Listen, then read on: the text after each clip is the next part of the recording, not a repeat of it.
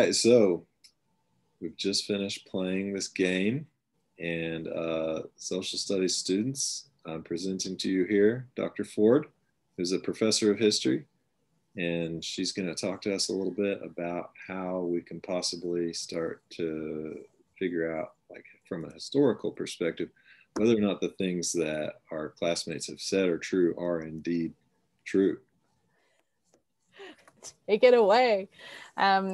Yeah, so this sounds like a really interesting game. I hope you guys had a good time with it. I think obviously one of the most important things, if you're thinking about how do we verify things, how do we understand if things are true or not, is a couple of things. Number one, corroboration, right? Can we find other sources and other people that are saying similar things around the same time, right? So the example I've used a lot today is Christopher Columbus, right? Christopher Columbus writing this letter about his travels to the New World, right? And we can corroborate a lot of that information, right? So we know that Columbus set sail in 1492. We know where he went because there's all sorts of corroboration as other people at the same time saying the same thing, right? But there are also a whole bunch of people like 60 years later saying, hey, this is what Columbus did, right? And that doesn't really help us, right? Because it's 60 years later. That's not really corroboration. That's somebody kind of using what Columbus said and creating a narrative based on that, right? So we're looking for corroboration that happens around the same time, right? We're looking for disinterested corroboration, right? So if Columbus's mom says that he goes to the New World, less useful, right? Because if anybody's going to support your dreams, it's your mom, unless she's a terrible mom. Who knows, right? So we're looking for people who are in the maybe on the journey with him, or who are writing about him coming back, who are looking at these artifacts that he's brought back, which mainly he stole people and brought them back, and birds. He stole a lot of birds, right? So we're looking for corroboration, right? We're looking for that sort of thing. And we're looking at his purpose, right? We're looking for context and purpose to help us understand, where is Columbus coming from?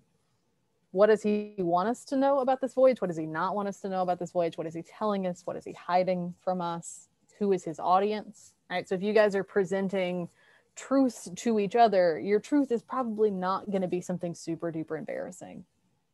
Maybe, I don't know, but it's probably not going to be that, right? Because that's not a thing you want to share with the public. That's not a thing you want to share with a particular, doesn't mean it's not true though.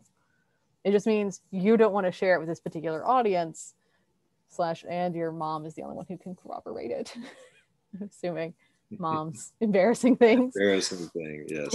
Right? Yeah, one or two things just pop in. Yeah, see, moms, they know stuff, right? So when you're thinking about these two truths and these lies, you're thinking about, what can I prove? What can I not prove? And also we have to understand that is sometimes more complicated than we would like it to be, right? So we can prove it is true that in 1492, Columbus set sail on the ocean blue, right? That's a fact, unless you're going by like different time. It gets complicated very quickly, right? But we can prove that is true, right? Can we prove that Columbus was successful?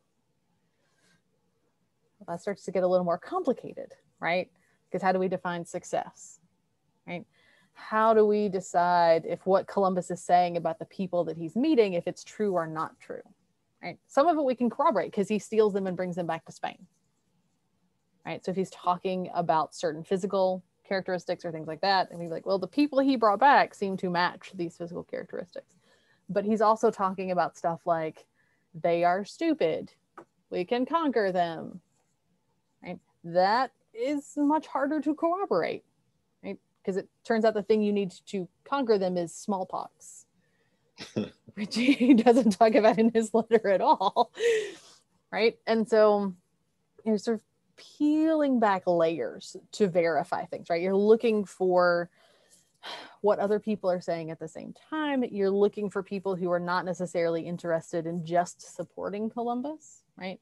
So you're looking for complications, right? Because history is all about complications. Historical thinking is all about complications. It's like, why did this happen at this particular time? What kind of effects did it have? Right? And those are really complicated questions to ask about even really small events. Right? So historical thinking should help you make sense of the world as a complicated place. Right? And one of the things you're looking for is you can't just take it as God's truth because somebody wrote it down. Right? So Columbus writes down this letter and he's like, this is what I have seen, this is what I've done. And just because he wrote it down doesn't mean it's true. Right? Unless other people are also supporting what he's saying, it's just a dude writing something down on a piece of paper. As you said earlier, a rando on a boat. Right? Yeah, he's a rando on a boat who shows up to a place for people. He doesn't speak their language. He has no idea what's happening. He just shows up on a boat in a skirt with a flag. Right? So talk about primary sources. Mm-hmm. Yes. Primary sources. So primary sources are the best thing that have ever existed for historians because they're things that were created during the time period that we're studying, and they can be almost anything, right? So obviously we've talked about Columbus's letter, right? That's a clearly a primary source. Like government documents are obviously primary sources, but I've seen people use like recipe cards, right? So like your great grandmother's recipe for some terrible Great Depression pie, that's a primary source. And you can talk about like, oh, so these foods may have been more available at this time. These foods may have been less available. Oh, it's World War II. Everyone's eating cottage cheese all the time, right? Like you can use anything, songs, movies, anything that's created during the time. But just because it's created doesn't mean it's true. It just means it's been created, right? So you want to think about what it is that has been created and what its audience is, right? So someone writing in their diary, right?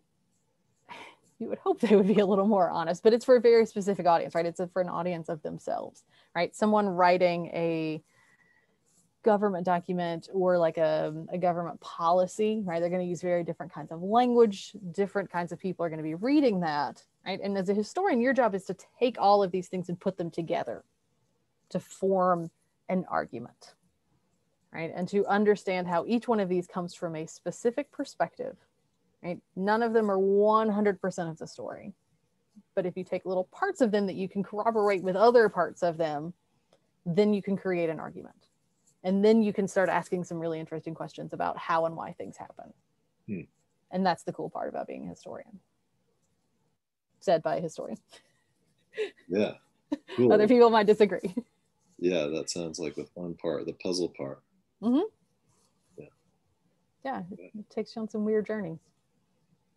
All right. Well, sounds good. Do you want to talk for a second about this stumbling block of bias?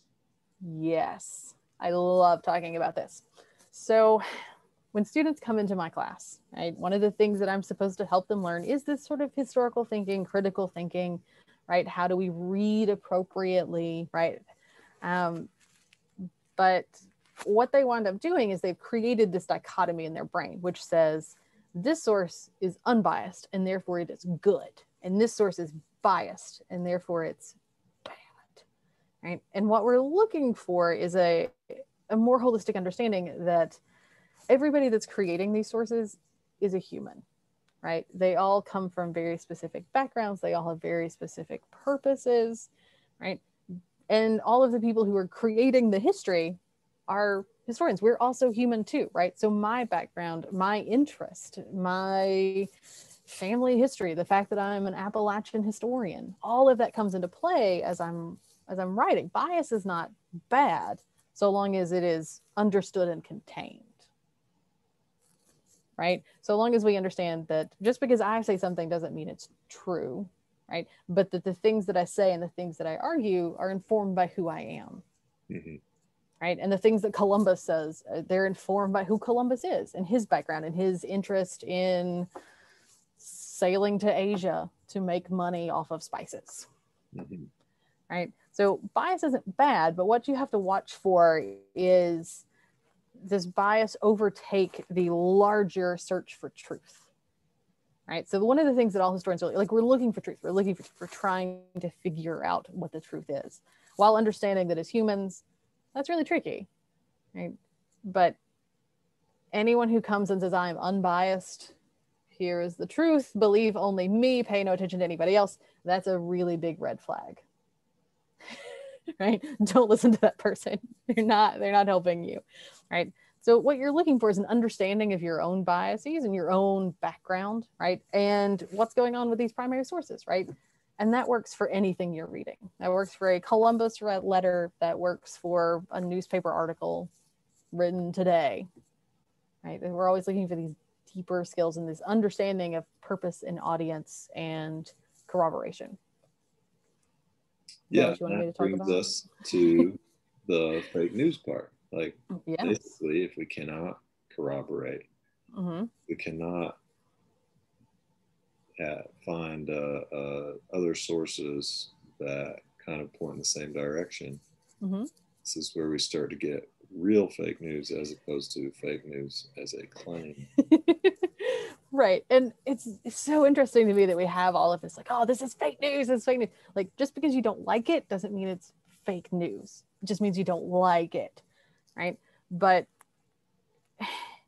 if you are saying something and you are like over here in a pond all by yourself, and no one else is coming to your, no one else is saying the things you're saying, no one else is playing in your pond. I don't know why I chose a pond metaphor. Well, that's fine. Right. That's a bad sign. Right? Like that's not how this works in terms of news media, in terms of historical scholarship, right? So there are historians who would argue that like the Holocaust doesn't exist, right? But we don't have conversations with those people because they can't corroborate any of their evidence. They're just shouting into the wind, right? They are over here in the corner, right? Because they can't prove any of their claims. They just don't want to think that it happened, and so then they argue a whole bunch that it didn't happen, which is terrible. Mm-hmm. Sorry, I always somehow bring like genocide into every conversation. I can't help it. Well, that is one of the things that gets labeled fake news. So yeah, yeah, right? Like, hopefully none of my students today included that in their fake news example. I hope not. That'd be weird. And by today, of course, I mean the day that we do this Right. class, which is not the day that we are in. Speaking of corroboration and around that time. Yeah. All right. Well, thanks for helping us. You're welcome. And I hope it was useful. if they have any questions, I'm gonna have them email you. That's totally fine. You can put up my email address in like big letters now if you want to. No, and it'd be good for them to have some interaction with you if they haven't had you in class. But thanks for your time, and yeah, we'll get back to our game. All right. Have fun.